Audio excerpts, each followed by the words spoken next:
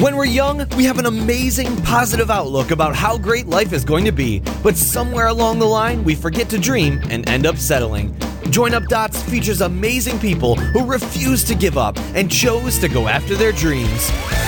This is your blueprint for greatness. So here's your host, live from the back of his garden in the UK, David Ralph. Yes, hello there. Good morning, everybody. Good morning. It's Join Up Dots. I'm feeling pretty good today. I don't know what's going to come out of my mouth. I've just pressed record and see what happens. But I know it's going to be a motivational show because I feel all motivational. And I've already had a pre-chat with today's guest, and he's motivational. And not only is he motivational, he can grow an amazing beard. And I'm always impressed by people that can grow amazing beards. I just can't do it. I just look like a prepubescent Chinese girl. It never kicks on. It just stays pathetic, like the Wolfman going through the change, half human, half beardy person, but it never really gets there. Anyhow, it's not about beards. It's a man who, with a fascinating tale of following a course in his life that is nothing but unusual. Now, as the former director of customer and employment relations at TCC, the largest Verizon Authorized Retailer in America, our guest is no stranger to empowering employees through a powerful cultural movement. Now, a 2016 Gallup report found that 71% of employees are not engaged at work. I would imagine it's more than that, to be honest. 60% of employees do not connect with their company's mission, and 60% of millennials are open to a different job opportunity and likely to job hop. And this is a static. Can't even say it. This is a statistic that is shocking, even when most of us would nod our heads and say, yeah, that sounds like me. Certainly sounds like me. Well, today's guest isn't just sitting there nodding in agreement, but he's doing something about it. He's trying to change that trend with his organisation called Culture of Good. Now, the program started when Scott Moorehead, the CEO of Verizon, wanted help to change the culture of his company of 3,000 employees at 800 stores across the US. And ever since then, this cultural movement took off and has spread across the country by helping companies inspire employees to have a positive impact in their community and the world.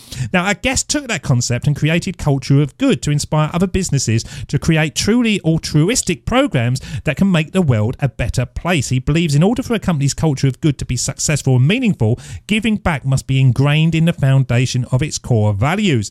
Now, through Culture of Good, he helps other organisations engage the hearts of their employees and empower them to make the changes they wish to see in their communities. And with a huge amount of charitable enterprises benefiting from these businesses, with a heart, does he look back and think of his time as a pastor and think, this is what I was put on this earth to do. This was my true life mission. And why is it so hard to get past the middle management of the world? Don't get me started on middle management when most company owners want their businesses to operate in this kind of way. Well, let's find out as we bring on the show to start joining up dots with the one and only Mr. Ryan McCarty.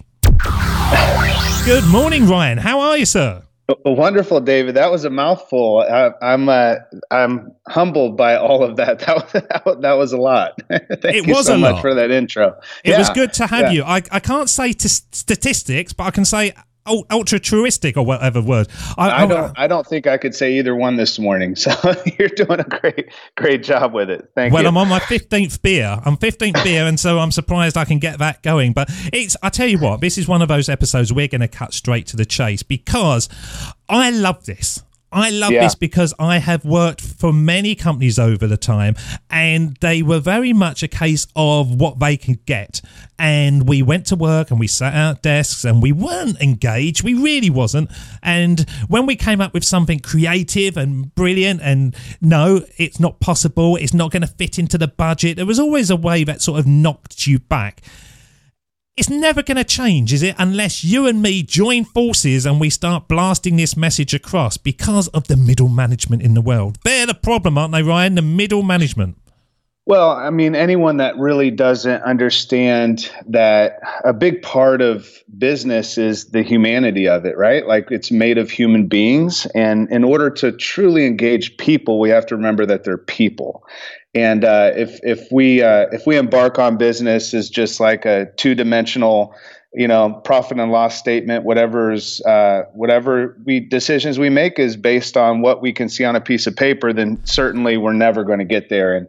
And many times middle management, that's their focus. But if we can get back to the understanding that what we're dealing with here are human beings that have a soul, that have life purpose, that have a calling in life to do something significant, And that calling isn't just for those that go off and work for Red Cross or, the Mother Teresas of the world that inspire us. And we love to read their quotes and we feel something when we read that quote, but we really never have the opportunity to engage the world ourselves and to do something ourselves in that space. And I think, and I know that if for-profit companies can operate their business with the soul of a nonprofit, creating opportunities for their employees and giving them permission to care, that human element of business is brought back in, and that's what's magical about how the culture of good really took off and where it is now. It's to me, to be completely honest, none of this was in my head when we first started. It's evolved and grown and it's become what it is now, and it really comes down to remembering the human element and the soul of a company. No, I agree with that totally. And when I was the people who have heard me say this, but hey, it's my show. I've got a microphone, so I'm going to say it again. But when I was in corporate London, I totally never focused on the profit sheets, the performance agreements. I just focused in on the staff and made the staff want to do their best jobs and be creative. Because I always thought if you get the staff really firing, then all the other stuff takes care of itself. But it never seemed to be a common view. It wasn't a view that was held. It was always about we've got to hit the targets, how we're going to do it. Well, encourage the staff. And now if you encourage the staff to think on broader sense, not just about their desk, not about the work, but actually the community as a whole, it's just got to happen. I can't understand why you're not president and we haven't got Mr. Trump in power and you're standing up there not tweeting madness but saying some good stuff, because that's what we want, isn't it? I'm trying, and honestly, I mean, what could go wrong if employees show up to work happy and fulfilled every day? I mean, it's like what's the worst thing that could happen if all your employees show up and they love and connect who you are as a business and who you are as a business owner to moments in their life that are defining, life-changing moments where they're fulfilled and they're happy and they find a sense of purpose at their place of work. That only good can come out of that. And so when we think about, the idea between a boss and a leader, that's really what's taken place. A lot of people think because they have authority that they're somehow in leadership, and leadership and authority are two different things. And we've got way too many authority figures and not enough leaders. And when we have leaders that are leading people and leading leaders and not just managing stuff, that's when that transition and the shift can take place. But we're not there yet, certainly. But that's something that I'm screaming from the rooftops, man, and I know you are too. So I appreciate it, the voice that you've given toward it, man. No, that's absolutely why I wanted you on here. And when your story came across my desk, I looked at it, and what I liked about it, there was three things. Number one, it's good. It's a culture of good, and I like good. Secondly, I was very interested about Scott Moorehead, the CEO of Verizon, and why he wanted to change the culture of his company, where corporate companies, especially kind of call center environments, are pretty much like battery hens. And I've been there. I've worked there. And it's like you get in your cubicle and you do your thing and then you leave. And inspiration wasn't part of it. So when you came across Scott, did he light up your world? Did you think he was mad to want this? Did you think to yourself, how the bloody hell are we going to do this, Scott? How are we going to do this? Tell us about the meeting. Oh, that's a great question. So as short as I can make it, I was a pastor at the time in a small town where he had grown up and his family had started the business. His business was growing exponentially. I got up on a Sunday morning to speak, and I'm not highly religious, fire and brimstone type of preacher. I just got up and inspired people that they should wake up every day with a why that equals their what, that we shouldn't wake up every day knowing just what we do as tasks, but we should know why we do what we do every single day. And if we're inspired by what we do with a greater why, then that will transform our lives and transform the lives of others. And what I didn't know is when I got up to speak is that the CEO of the largest Verizon retailer in the country was sitting in the audience in my small town of probably 28,000 people, and a small church, about 300 people. And there he was sitting, had no idea. He's not a church goer. His wife drug him to church that Sunday. And And he said after the church was over, he said, "Let's grab some lunch sometime." And I didn't think anything of it. I didn't know who he was, and I said, "Sure." He seemed like a cool dude. So we sat down over chips and salsa. And that day, what I didn't realize is he was wanting me to give him free advice, like a normal pastor would do, on how to bring that message of your why equaling your what into his business, because his business was growing exponentially. He knew that the culture of his business was shifting, and if he didn't grab a hold of it while it was at the size that it was and give people permission to care and a reason to come to work every day that was bigger than what they were doing, that over time, what happens within business is as your company grows, the risk is you lose what made you special in the first place. And he wanted to hold on to that and make a really special place. And he calls it, he wanted to grow the biggest small damn company in the world. So he was asking for free advice. And so he said, how can I do this? And without hesitation, I blurted out of my mouth, "Hire me." And that was not expected for me, and he didn't expect it. And we chuckled about it. We talked a little bit more about what we originally came up with on a napkin over chips and salsa was what was called the virtuous circle of success, and that was where employees would come to work and be fulfilled because they do good in the community.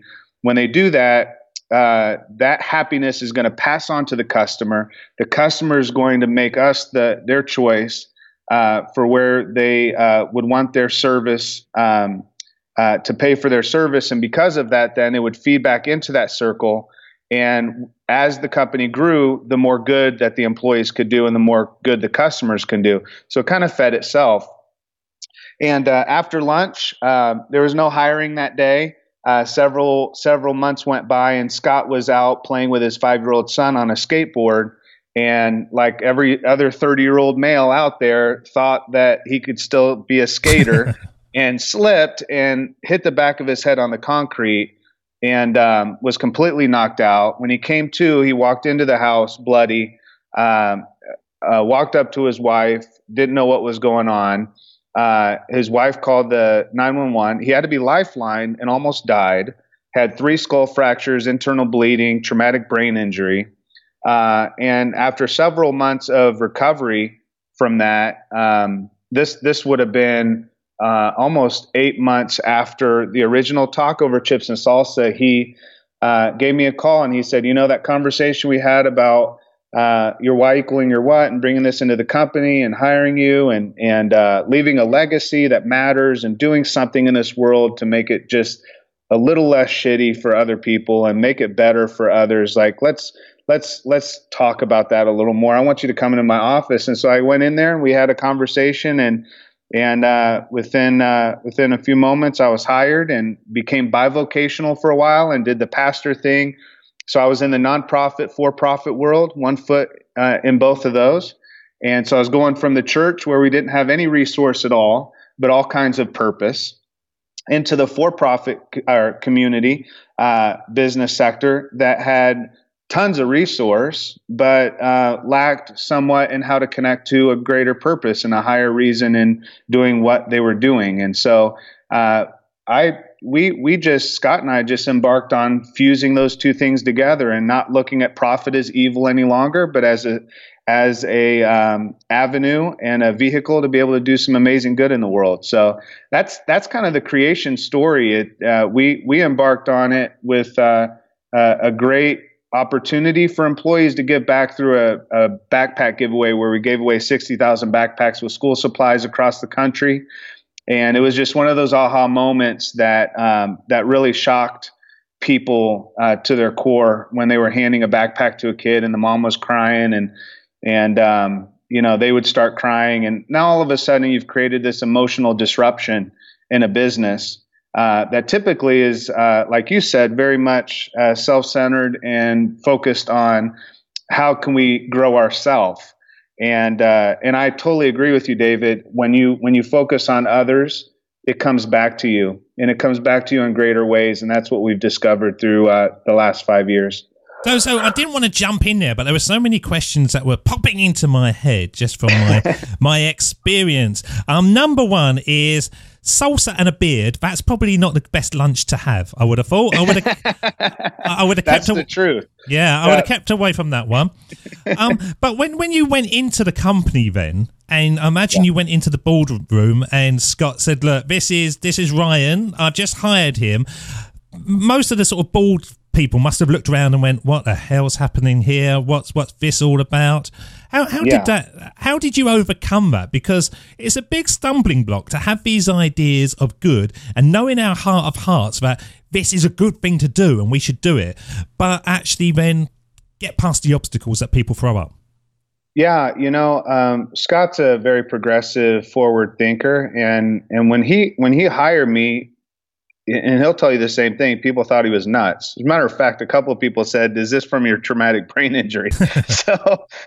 so I guess I live with this idea that everybody loves me, man. So I came in not even fully knowing that people were like hesitant with my hire, and I came in not knowing how corporate America worked. I had been in nonprofit work for, at that point, 20 years. I grew up in it. My family was a part of nonprofit work. It's what I had thrown my whole life into and had done every day of my life, really. And so coming into corporate America, I didn't expect anything different. I thought, all right, Scott at that point had about 2,000 employees. And I thought, well, here's an opportunity. I've got 2,000 volunteers to go out there and make the world a better place. And that's all I thought. They're all volunteers. I know they're employees. I know they work, but if we can give them some purpose. And so we kind of overcame it, honestly, because that first backpack giveaway was really solid proof that we were onto something significant and onto something that would really create a movement within the business that the leadership saw tangibly could make a difference. And so it was met with skepticism.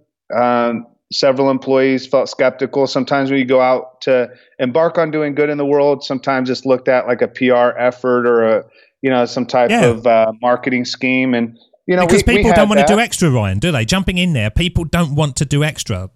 I'm not paid to go out and plant trees. I'm not paid to do this. That there's a human element that resists stuff until they can see that other people are getting involved. Now, if you go over to TEDx, there's a brilliant thing about how to create a movement. And this guy stands up on a hill and starts dancing. Starts dancing. Yeah. I love that.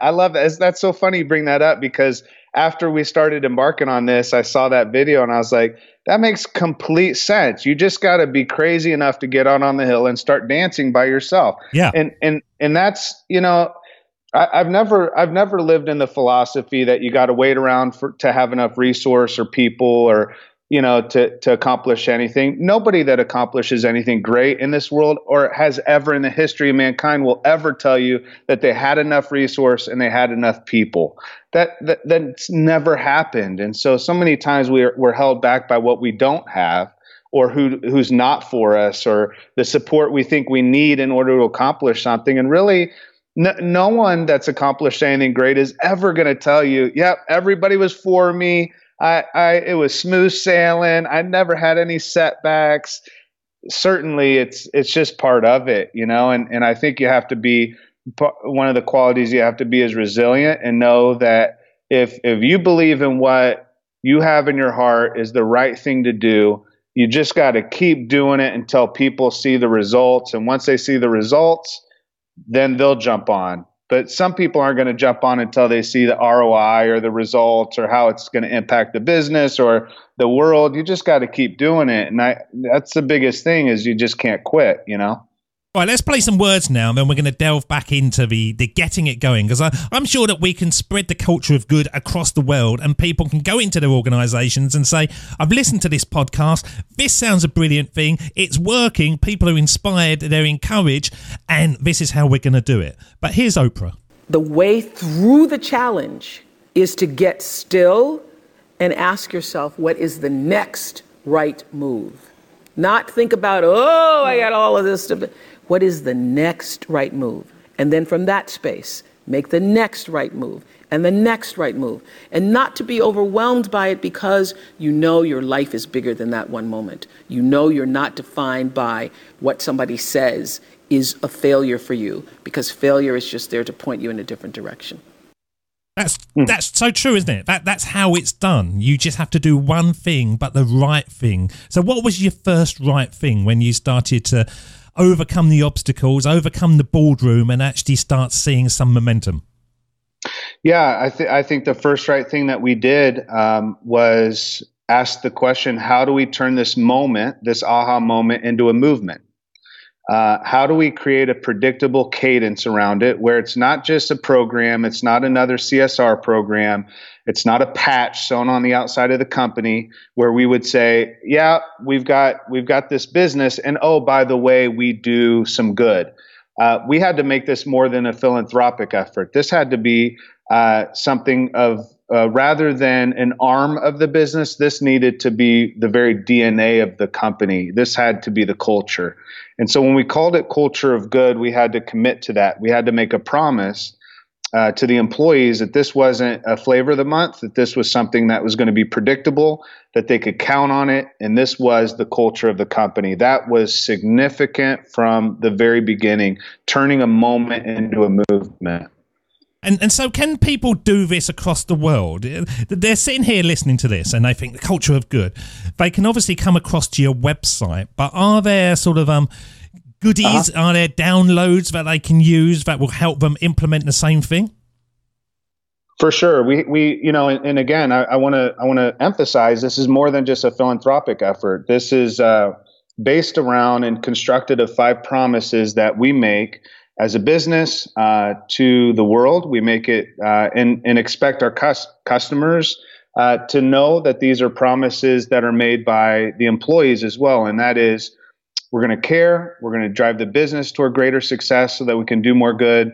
We're going to connect with the world and those around us. We're going to inspire others to do more good with us. And we're going to be authentic in our words and actions. Those 5 promises that construct the culture of good, what we've developed over time. And again, David, when we first started, none of this was on the playbook at all, but we recognized that, all right, Scott's company is different because of the culture of good. We can validate that through the turnover decrease. We can validate that through top line revenue increase during the years that we implemented culture of good. The amount of money spent on culture of good and the return on that. So it made business sense, which was really important, because we didn't want to just come out to the world and say, here's a philosophy or theory about how you should do business and why you should do it this way. We wanted to create tools and products as you're asking for other businesses to be able to implement and utilize and manage and have within their business. And so we've developed an entire suite of products around this, video modules, manager training. We have a radar graph that's, and most of these are digital deliverables. And so it's not something where you have to hire culture of good to come in and do like culture consulting. Yeah. We can certainly offer that, but that's not, we wanted to make this easy. I've got to say ka-ching for you. Do the one-to-one training. That's where the money is, isn't it, Ryan? Yeah, but it's really important for us to, like you're asking, how does this happen as a movement across the world? And the easiest way is to deliver those digitally, to create an opportunity at a low cost for companies to be able to buy video modules, activities for their groups and teams to begin to develop the culture of good within their company and be able to measure that. Their success, whether they're winning and growing and whether they're moving the bar on the culture of good, and is it really being built within their business. Because so many times when we think about culture within business, it's very elusive and we can't really put our finger on it. It just kind of happens. It's organic. And we're making the case that it is possible to build business culture around doing good. But in order to do that, you have to have the right tools. And so all of our tools are built around those 5 promises, but they're also connected with observable behaviors that align with the culture of good, making sure that there's peer-to-peer accountability, making sure, and we're not bogged down with a bunch of bureaucracy and a bunch of headaches and people having to fill out a survey every week. It's none of that. It's very quick. It's easy, but it keeps people on track with what the culture of good is, and it keeps it as part of the conversation to the point now where Scott's company hires. The hiring process is influenced by it. The onboarding is influenced, one-on-one, skip levels. Anytime there's a board meeting or a meeting of the minds, the thought leaders of the company, culture of good is the filter by which the company does everything. That's been really significant, and that has not been the case for the entire 5 years. That's as it's been evolving, and as we've recognized that this really is more than a philanthropic effort. This is an emotional operating system. So let's summarize, because you went through them very, very quickly, the 5 keystones, the 5 pillars of it all. What was the first one? Yeah, care. Just being a caring person, caring about those around us, like making sure that, and sometimes those are big opportunities, like a backpack giveaway, right? And that can be enterprise level caring for the world. But we're also asking employees, are you caring for each other? Like in a simple way, like recognizing when someone's carrying boxes across the hallway and they're coming up to a closed door. We don't think about it sometimes, but if it's part of the conversation and part of the DNA of the company, somebody's jumping up to help them out. It's in small ways. We're asking the company to opt in with caring and having empathy and being good people. The second one, do you want me to keep going with that? Yeah, keep going, because sure. Right through. Yeah. Okay, so this one's interesting. Drive the business. There has to be a business case to it. You can't just care about the world and not care about the business, because the business is what gives us the resource to be able to care.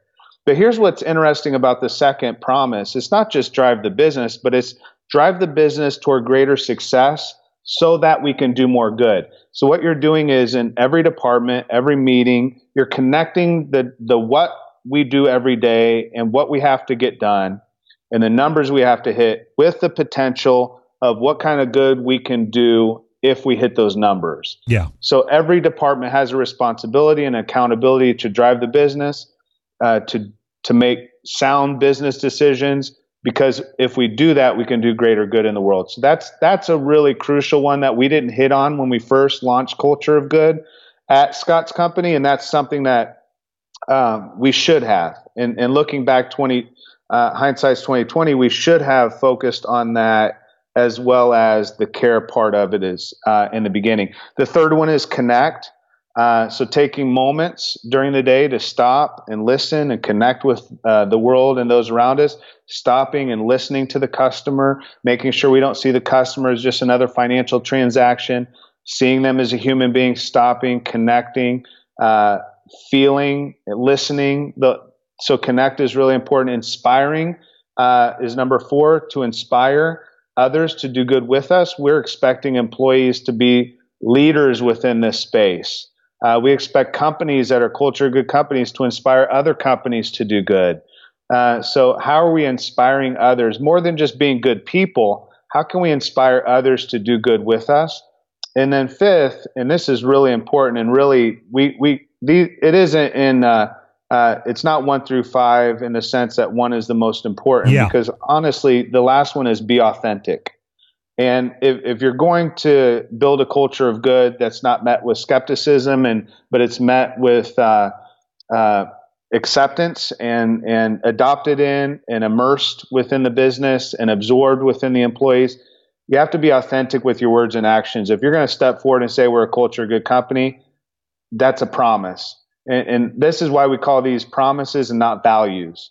Because a lot of times what you see in business is values come and go. If it's a good year, they're strong in their values. If it's a down year, sometimes their values are kind of fuzzy, right? So this is a promise that we're going to be authentic and genuine.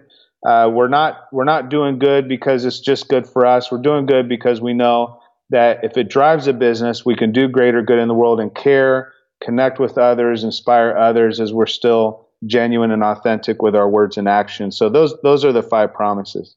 I think it's brilliant, and I think it works in so many levels. It works on a personal level, it works on a corporate level. You know, by focusing on these, you're going to be a better person anyway, aren't you? You're going to be a better person at home. You're going to be a better person in your life with your friends. It's just a kind of an extra awareness, and so much of life just whizzes past and you don't really think about it. And you're flying down the road and somebody's got a flat tire. You never really think about stopping. You just think, oh, I've got to get to somewhere. And it's all these kind of little extra things that will, it make, you know, I always say I've traveled the world, and I would say that 98% of people are lovely. I would say 1% are evil, and another % are serial killers. You know, I think it's like No, I've traveled around a lot. I can testify. Most of the world are just amazing people, right? Yeah, absolutely. And they don't want anything. They just want to live nice lives, support their family, go to bed with a roof over their head, you know, a full stomach and all that kind of stuff, which most of us in the Western communities will sort of know as a sort of norm, but other people will struggle. But in their core, it doesn't matter if somebody hasn't got any money. I tell you what, I don't know if you've seen this, Ryan. There was a guy on my show called Leon Logothetis, and he's got a program on Netflix called The Happiness Diaries. I don't know if you've caught up on this or you've seen this. No, have you got Netflix?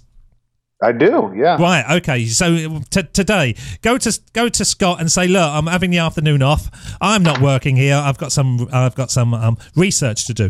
And this guy called Leon got into a little kind of sidecar, a motorbike and sidecar, you know, like Wallace and Gromit drive around in those kind of things.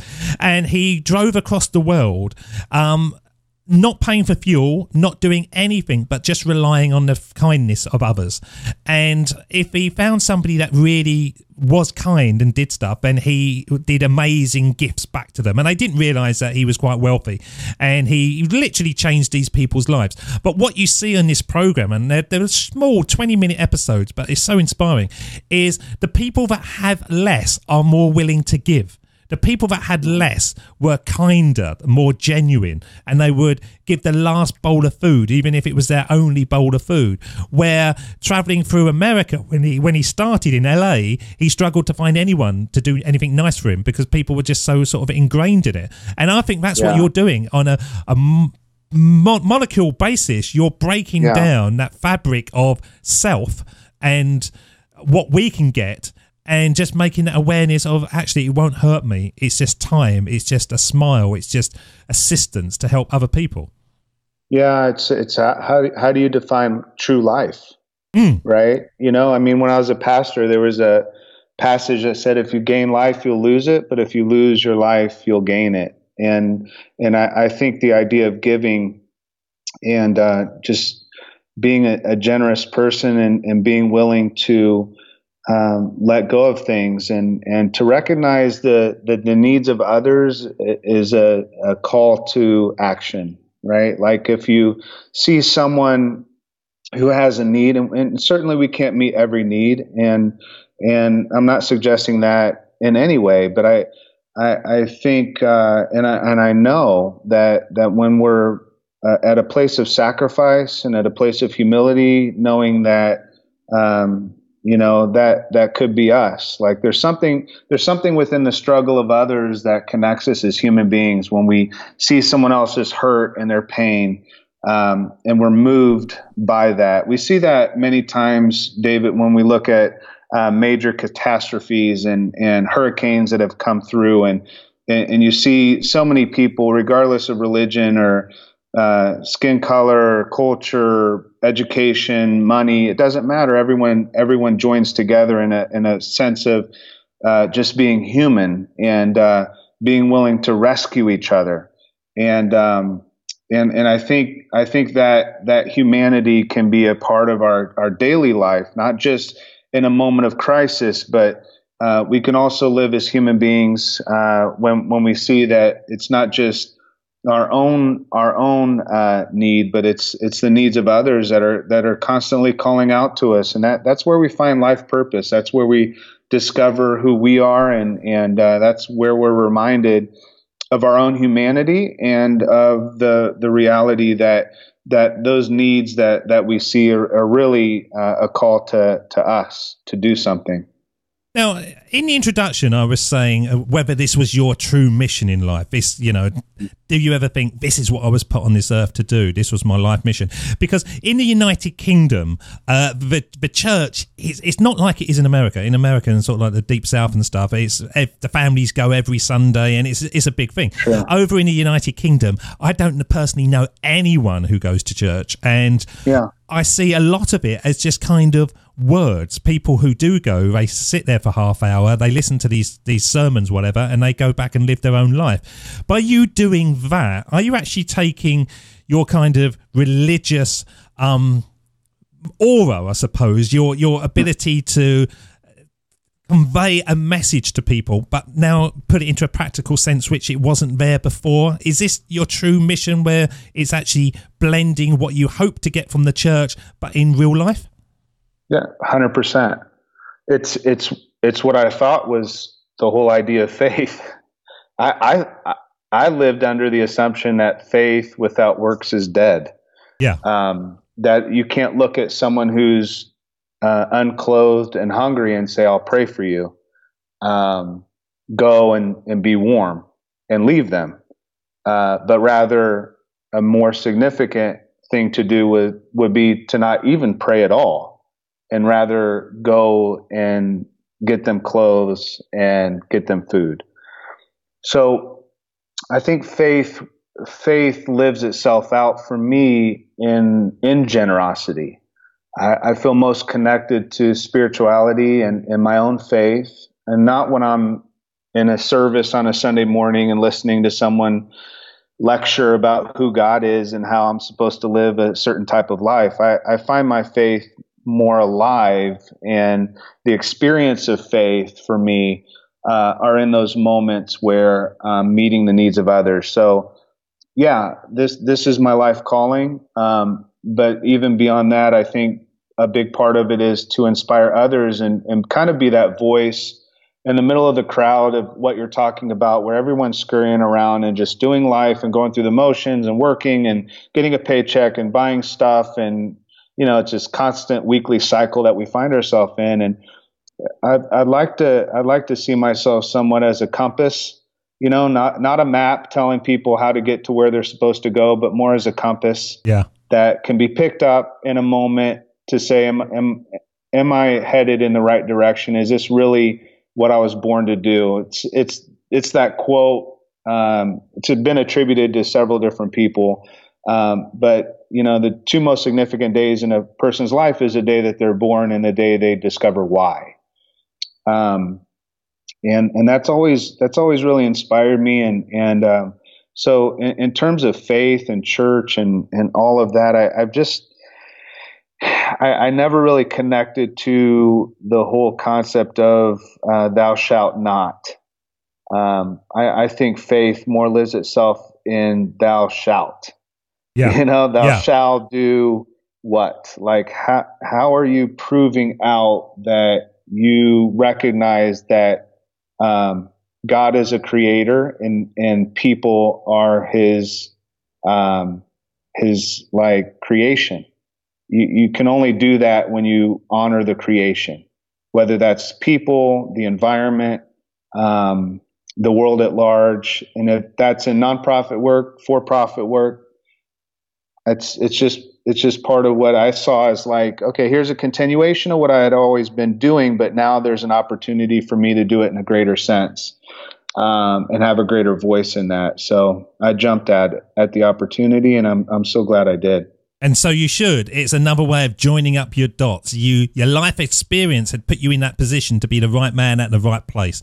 And I'm going to play some words now of a man who's no longer with us, but he said these words and they created the whole theme of Join Up Dots. And he also talks about finding that thing, whether it's faith or it's karma or whatever, that thing that will push you forward. Here's Steve Jobs. Of course, it was impossible to connect the dots looking forward when I was in college, but it was very, very clear looking backwards 10 years later. Again, you can't connect the dots looking forward. You can only connect them looking backwards. So you have to trust that the dots will somehow connect in your future. You have to trust in something, your gut, destiny, life, karma, whatever, because believing that the dots will connect down the road will give you the confidence to follow your heart, even when it leads you off the well-worn path, and that will make all the difference. So what he's saying, and I suppose what we've been saying through the episode, is it all comes down to the individual wanting to do something. And they may not have the answers. They may not know how it's going to be. You're not going to have everything lined up. Your dots are not going to be perfect. But by having that faith that you can make a difference, you can change the culture of a company, you can change your own personal outlook, it all comes down to you just believing in something. Yeah? Yeah, I mean, it's believing in yourself, and then also believing in something bigger than yourself. That there's like Steve Jobs was saying, there's fate. There's the chances of you being born, and yet you won life's greatest lottery. You're here, and because you've won that lottery, if you knew that every morning when you woke up that you won life's greatest lottery, that there is a greater chance that you wouldn't be here than there is that you are, is a moment that for me, since I was younger, has always just been a reminder that there's always something greater going on than that I'm aware of. And we know this because we can look back over our lives and we can see where the dots connect. We can see where that even bad decisions we made, the dumb stuff we did, somehow the dots connected. Thinking forward, it's really difficult to see that. But if we're reminding ourselves constantly that the dots always connect, that if we can have faith, if we can believe in who we are and the destiny that's inside of us and the calling that's inside of us to do something great, then we can also be reminded that because the dots have always connected, that's the track record of our past. The difficult things. When I was 6 years old, David, my mom was diagnosed paranoid schizophrenic, and within a year ended up committing suicide. From that, my dad, who was a heroin addict, had a moment where he came to God and just in a plea bargain said, if you're real, take the drugs away from me, take everything.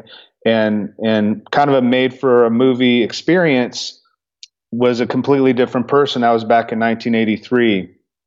But I can see even having walked through that as a 6-year-old child, I can see how that dot connects to what I do on a daily basis now. Would I have preferred that dot never existed? Absolutely. But it was there. It was not my choice. But looking back, I can see where all the dots in my life, the good stuff, the bad stuff, things that I'm so happy about, things that I wish would have never happened, all of them connected. So I know moving forward, the track record of my life has always been, even in the moments of my doubt and unbelief, even in the moments where I give up on faith and I turn my back on all of it, even those become what I call nows. And life is made of nows. And those dots, as you call, every one of them connect. And they're purposeful, and they create the pathway by which we've walked. And it's a beautiful thing to know that, because we can look into our future and recognize no matter what happens from this point forward, it's going to continue to lead me on. Yeah, I agree with you totally. And I now see it. When I started this show and I created this show, it's very much about connecting our past to build our futures, looking back and seeing that we've got all the skills already, the life experiences to take us forward. But now I also see it as stepping stones, where literally you can have faith that... I'll give you an example. I went off on vacation, and 2 years ago I was recording Join Up Dots, and I got down to one episode, and that was it. And I scrabbled around like a lunatic trying to get people on the show, saying, oh please, we need to record shows because I haven't got anything in the can. And this time I went on holiday, vacation, and my wife said to me, are you all set? And I said, yeah, I've got no more shows, that's it, it's to run out. And she said, what are you going to do? And I went, something good will happen. Now, I never had that outlook before. I always panicked and ran around like a lunatic. But now I just know that if I just relax and allow something good to happen, something good will. And sometimes it's not what I expect, and sometimes it's not what I want, but it's workable. And you take that thing and you sort of work it. Now I'm about sort of lined up for about 2 months in advance of, guests lined up. So it's that belief of don't stress it. Just do the right things, move forward with faith, be persistent, hustle if you have to, but don't force it. Just keep on moving forward and magic will occur. Do you reckon? Yeah, absolutely. It's what Oprah Winfrey said, right? What's the next step? We try to look at our destiny, our purpose as though it's one check that we write. And when it comes to us, it comes in a bag full of pennies and we have to spend it every day.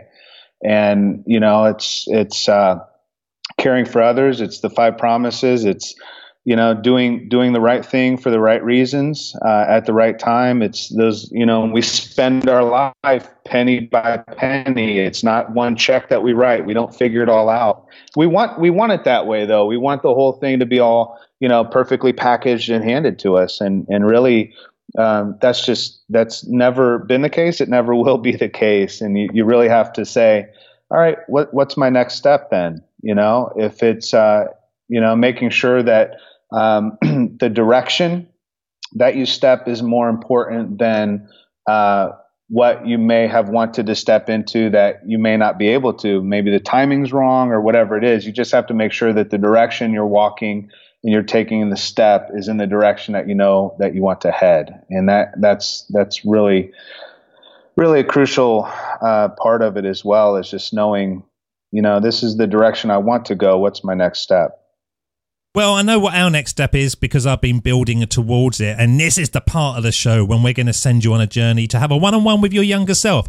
And if you could go back in time and speak to the young Ryan, what age would you choose? And what advice would you give? Well, we're going to find out because I'm going to play the theme. And when it fades, you're up. This is the Sermon on the Mic.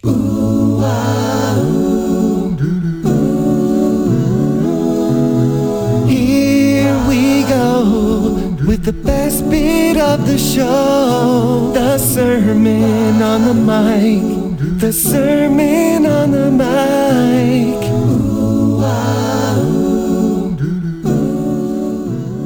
Hey, little Ryan, this is Big Ryan, and I wanted to talk to you today.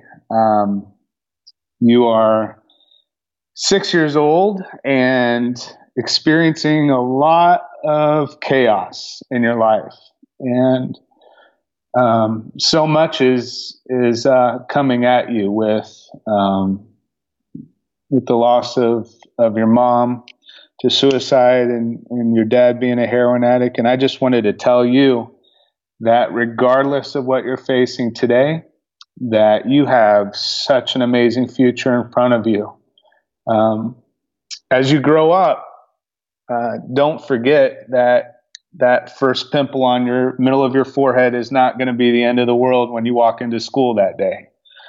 And don't forget to do the things that are the right thing to do as much as possible.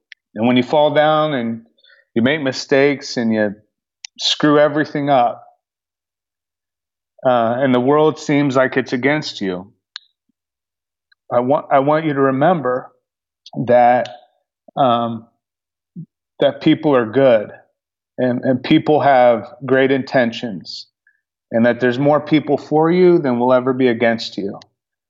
I want to remind you that you're bigger than your worst day. You're bigger than your worst mistake. You're greater than that. As you embark on the world and seek to make the world a better place, don't forget yourself. Take care of you. Do the things in your life that you need to be healthy. As you embark on life and have kids and have a wife, make sure you always put them first. Make sure you prioritize, and you always will. You'll always prioritize. Don't forget this. You'll always prioritize what you value most in life. But be intentional about it. Don't forget that business and money and success, all that's attainable But don't miss moments with your kids, and don't miss moments with your wife that are crucial for the people that you love most and that you care about most. So what's the number one best way that our audience who've been listening to you today, Ryan, can connect with you? Yeah, they can connect on cultureofgood.com. They can always reach out through email as well. I get the emails on culturegood.com, but we're on all the social media, Culture of Good's on everything. I'm on LinkedIn. It's McCarty Ryan, McCartyryan, and on Twitter as well. But I think the easiest way is just jump on our website, see what we're doing and what kind of impact we're having. And if there's opportunity for us to have conversations to any of your listeners, we'd love that opportunity. We really appreciate just the moments that we've been able to share over this last hour, David. It's been really great, man. No, it's been great to have you on the show. And believe me, people, wherever you are, even if you're sitting in a job that is crappy, it doesn't have to be crappy. It all starts with that one person making a difference. And everything in life, from Gandhi to Martin Luther King, it's all started with a single individual, so you can change. Right, so thank you, Ryan, so much for spending time with us today, joining up those dots. And please come back again when you've got more dots to join up, because I do believe that by joining up the dots and connecting our past is the best way to build our futures. Ryan, thank you so much. Thank you, David. Thank you for connecting the dots for me today as well. Mr. Ryan McCarty. He's doing something bigger than himself. He's doing something that many people wouldn't even attempt, but his history, his backstory had led him to that point when it was a sort of natural progression to move forward. He just needed to have somebody who could see something in him to be able to do that. And all of us, we all need that person to be able to really sort of say, you can do better than this, you can do that, you can go. And if you're not getting that, then look at your surroundings and try to change who you're surrounding yourself with, because it's very difficult to shake off those crabs that drag you back to the bucket if they're not willing to think big as well. But surround yourself with big thinkers and then magic can occur. Thank you so much to Ryan for being on the show, and thank you so much for every single one of you that have listened to Join Up Dots and are sharing it with your friends. I get emails a lot where people are saying, I will share it with my work colleagues, and we're all sitting there listening to it. It really makes it a groundswell. So thank you so much for that. And until next time, we'll see you again soon. Cheers. See ya. David doesn't want you to become a faded version of the brilliant self you were once to become. So he's put together an amazing guide for you called the 8 Pieces of Advice that every successful entrepreneur practices, including the 2 that changed his life. Head over to joinupdots.com to download this amazing guide for free, and we'll see you tomorrow on Join Up Dots.